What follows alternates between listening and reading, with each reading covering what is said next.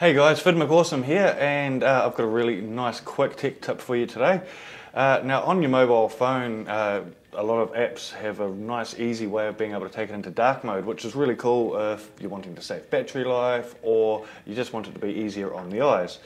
Now Windows 10 with the latest update has that function built in for your PC. So on the Lenovos you can now go to the Windows Start button. Then on the left hand side there's a little cog for settings. Click that and click on personalization.